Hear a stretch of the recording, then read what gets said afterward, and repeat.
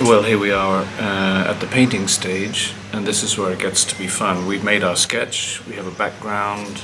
Now we have to think carefully about how we're going to go about painting our painting today. The beauty of this painting is that it's like a wonderful jewel embedded in a setting, and the setting is really important for making the jewel stand out. How to do that effectively. We're going to paint in series. We're going to paint the grays, the blues, then the grays. Then you notice there are two tones here of green, kind of a distant green, and then a nearer, more yellow green. We're going to use a variety of colors, all our colors in fact, including yellow ochre. And then we're going to do the main building, and then the foreground. That's our sequence. So let's begin. You'll notice that it's best to lay out your colors on the side of your palette in the same sequence as your color chart. Yellow, lemon yellow, yellow ochre, permanent rose, burnt umber, ultramarine blue, and then white, a big glob of white. First we're going to do the sky. So again, this is super helpful to recognize which colors you want. So we're doing a very plain, straightforward mixture of blue and white. And I did it in the wrong sequence. I almost always add white first and then slowly change it.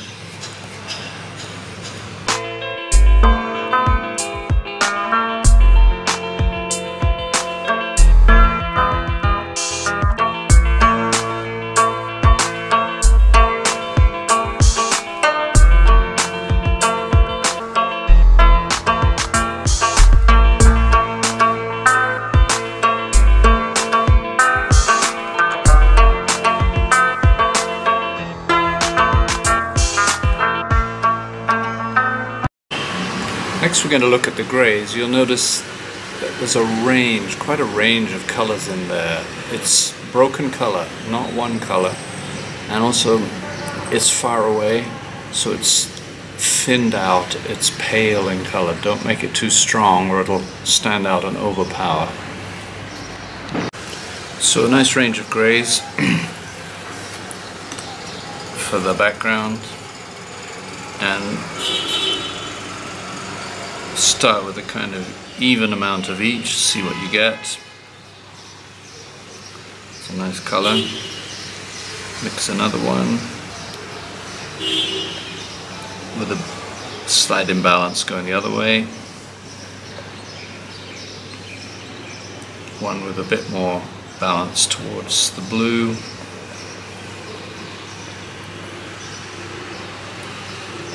And then just slowly, it's the reverse of before, you're slowly adding the white to see what colors you get.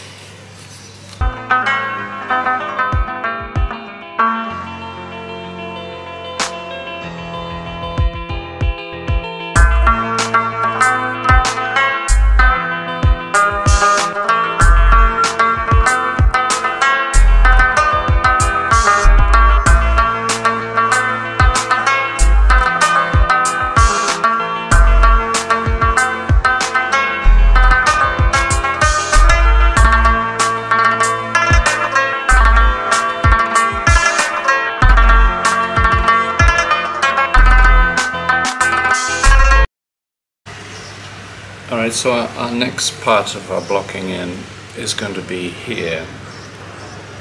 And you see it's quite bluish green and it's not a bright green. So yellow ochre is the best. Yellow ochre and ultramarine blue is a lovely combo. And then you'll see how the green switches to a much brighter. We can use lemon yellow for that second phase. So let's mix up some yellow ochre. Watch how I do this. You want a big, again, generous helping start with just a little bit and slowly add your blue.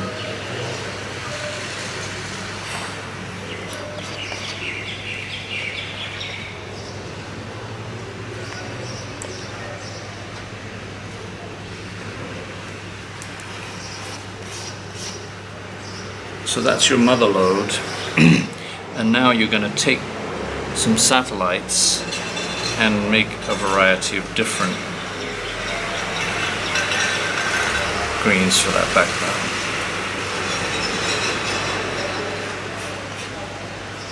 So there's one, which is quite close to what we're going. We also need a really dark one.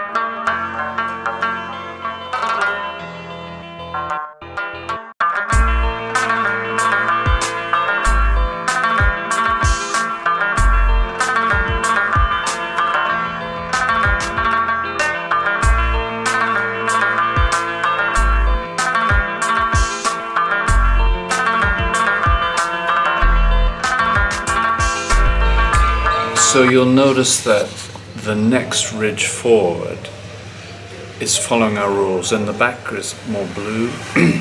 In the foreground is warm. Warm is yellow or red, in this case yellow. So what we need to do is brighten the colors of the green to make this ridge slowly fades out behind the mosque. So to do that we need to pick up lemon yellow and invigorate some of the existing colors with that yellow. Just start slowly. We're changing the warmth of the greens, probably not adding any more blue, just slowly altering.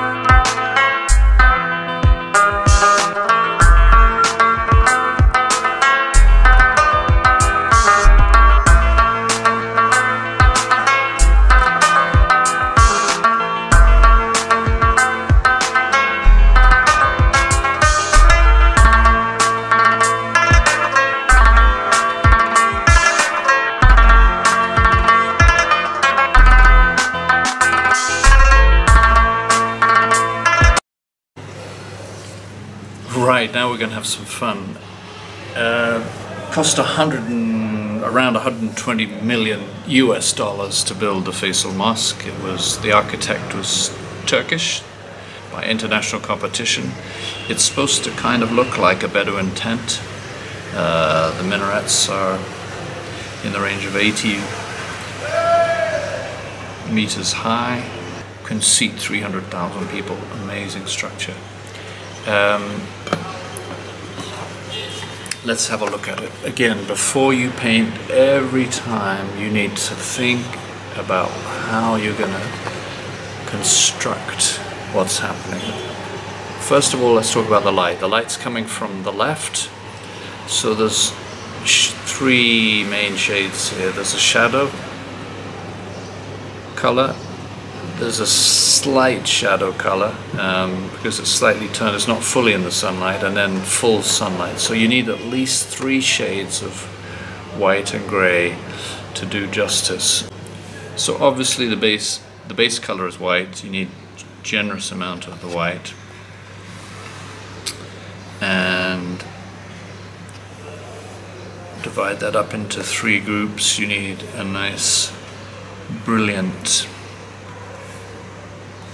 in the sunlight white. Then you need some kind of a middle tone.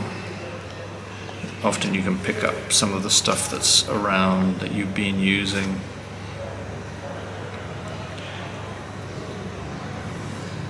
If not, a little bit of red, a little bit of blue, a little bit of lemon yellow.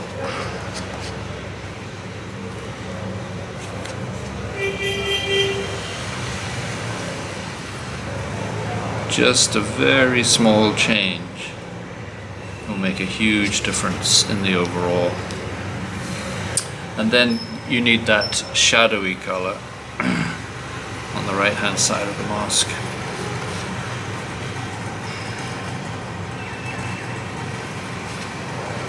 And it's the balance between these colors that makes your whole construction.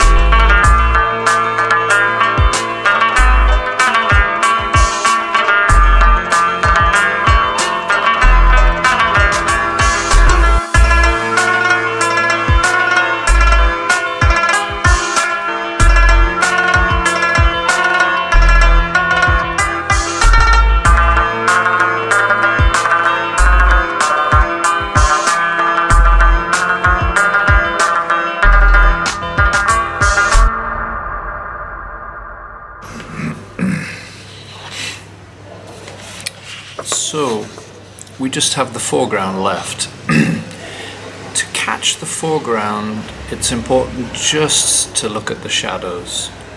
And you'll see where the shadows run. They're running to the right of everything.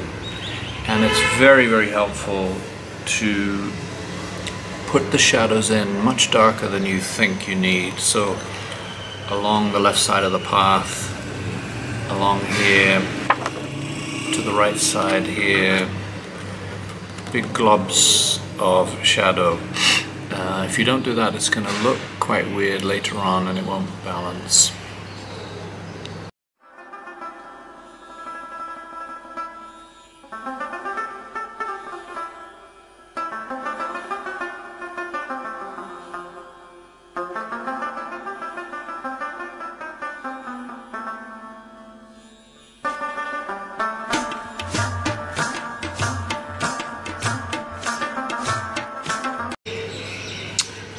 That road leading into the masjid is something we probably want to deal with. I feel like if you look at it, it's a purpley grey, and I'm going to take some of this colour, maybe a bit too much, and then grey it down, see what it looks like.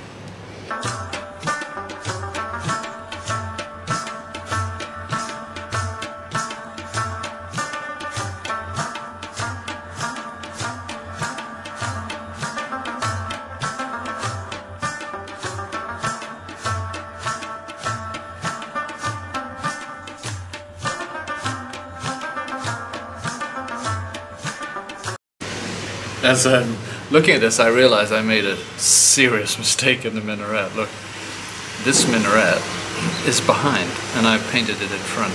The great thing about see what I mean?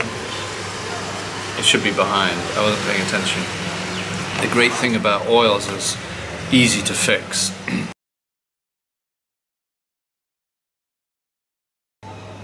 Ah, yeah. That looks a lot better. I rather like that colour too.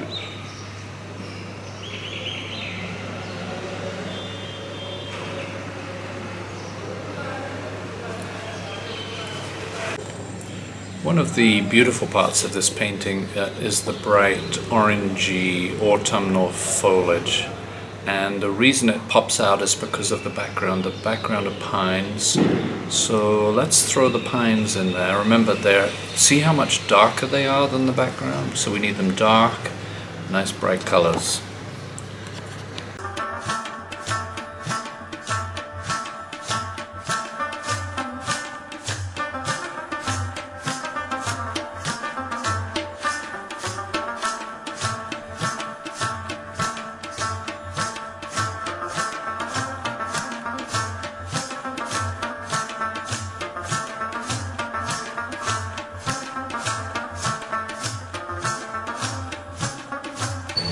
Another trick you can do that helps you with pines is because there's a lot of vertical in them. You can add little vertical marks with your dark. It just gives them that piney feeling, whatever that is.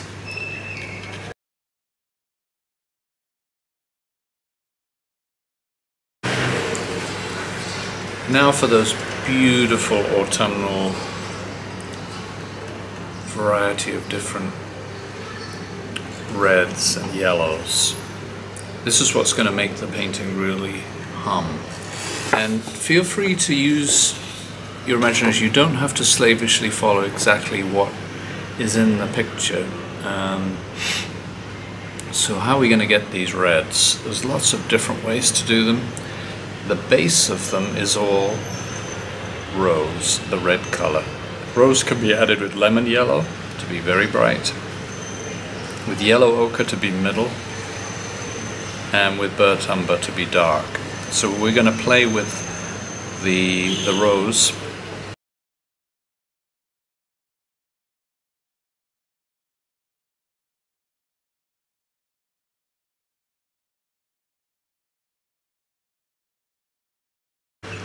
At this stage I'll always go back and look at my color chart. This is the color I'm looking for. the rose and the lemon yellow. That's missing. So I added a bit more yellow to my palette. Maybe it's mostly yellow, we'll see.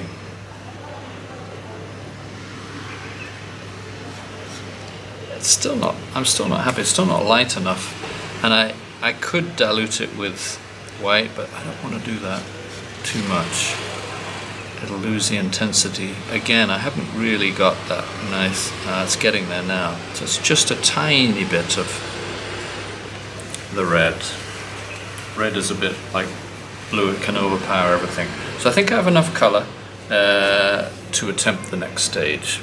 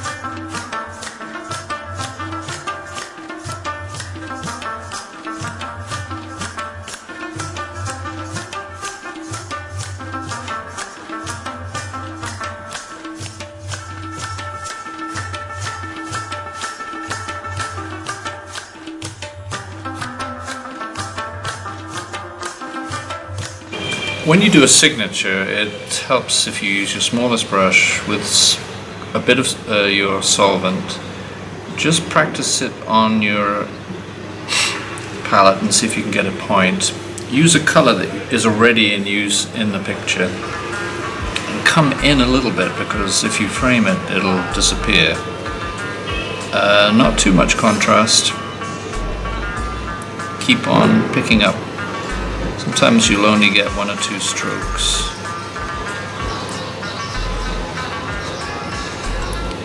With each brush.